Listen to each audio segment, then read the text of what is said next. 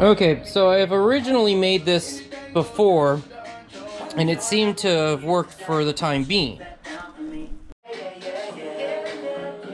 Unfortunately, I think that I didn't pick the best surface area to work with, and I think I can improve upon the stability of it as well. Y'all have to wish me luck.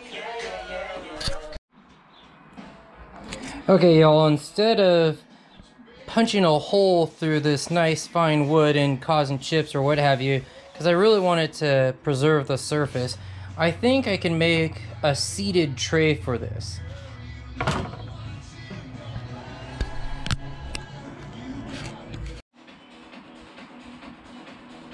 So it took a little bit of experimentation between the table saw, the hand saw, and the miter saw to figure out what I can do to create a bed for this.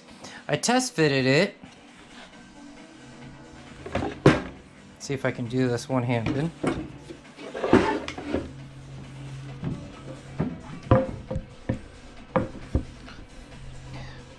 So I like that.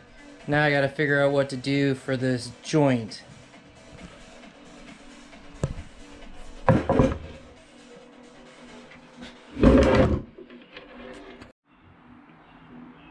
It is getting kind of late to be using power tools, so I might just work out a workflow for this joint and then maybe call it for the day and then try again. A little while ago, I did myself a favor and bought what's called a Craig jig. And what it's designed for is to strengthen joint pieces.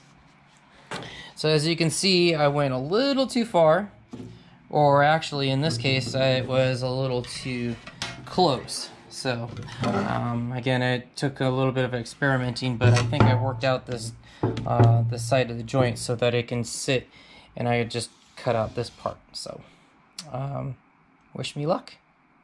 I think that'll be it for tonight. And as always, be good like you should, and if you can't be good at what you do. Deuces for now.